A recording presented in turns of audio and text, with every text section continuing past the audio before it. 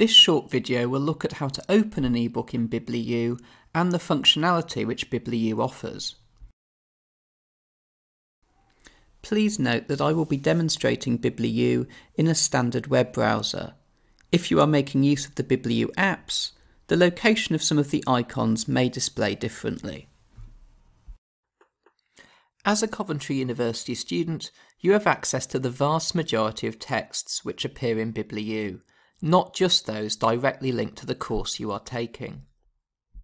When you identify a book you would like to access, hover your cursor over its cover. If you wish to save it for easy recall in the future, you can favourite it by selecting the yellow heart icon. If you wish to access the book directly, simply click on it. The book I'm going to access for the purpose of this exercise is called Writing for University by Jean Godfrey. The first time you access a book, you will be asked to give your consent for BibliU's analytics cookies to be deployed. Access to the book is only granted if this consent is given. BibliU uses cookies to gain anonymised data about the books being read on their platform. I'm going to give my consent, which is required to access the book. Under GDPR, General Data Protection Regulation, websites now have to get explicit consent from users about the use of cookies. So this is why you see this sort of question now being asked on a lot of websites. By going to the BibliU homepage, you can change your cookie permissions within Settings. As you can see, while analytics cookies have to be activated to grant access to ebooks on the BibliU platform, there are also additional optional cookies which are up to the individual user whether they wish to enable. To gain a bit of insight into how BibliU make use of analytics and reading data to improve the student experience, you may like to check out their blog. By giving consent to analytics cookies, we now have access to the book. The first piece of functionality which you will see and will want to set according to your preferences is the zoom function. You can adjust this using the plus and minus icons in the bottom right of screen if you're viewing in desktop mode as I am, also by selecting the settings up toward the top right of screen.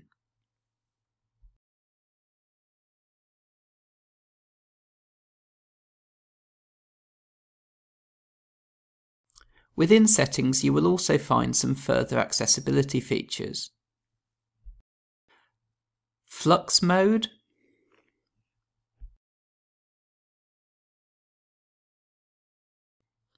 night mode, which is designed for low light settings, and custom colours, where you can adjust the colour of the text and the background. This level of customization can be particularly useful, as it is known, for instance, that people with dyslexia can struggle to focus on black text on a pure white background. By altering the background colour to an off-white and the text to a dark grey or something similar may help readers in this situation. Toward the top left of screen, you will see an icon for Table of Contents. This will enable you to navigate to the chapter or section of the book which interests you. You also have a magnifying glass icon which allows you to search within the text for a particular word or phrase. Results will then display where the system has detected that word. It will provide results according to the quality of the match between your search terms and what has been detected in the book. You can skip to the relevant part of the book where the search term has been detected by clicking on the relevant result.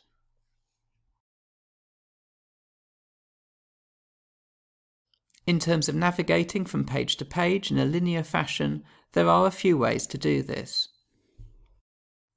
You can scroll through the text in the way you would a standard web page or document. You can also use the bar along the bottom of the screen to go forward and back in the text, and to enter the specific page number you wish to navigate to.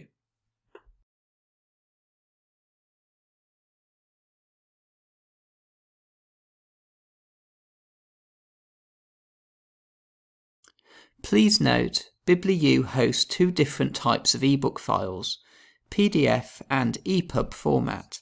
With a PDF, you can scroll through the whole document from beginning to end.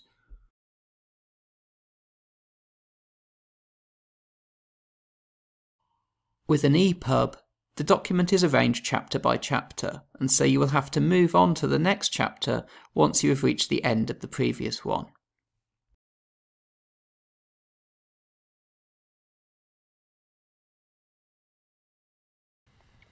I hope you found this tutorial useful. If so, you may wish to move on to the next videos which cover accessibility and how to highlight and annotate ebooks within BibliU. Thank you.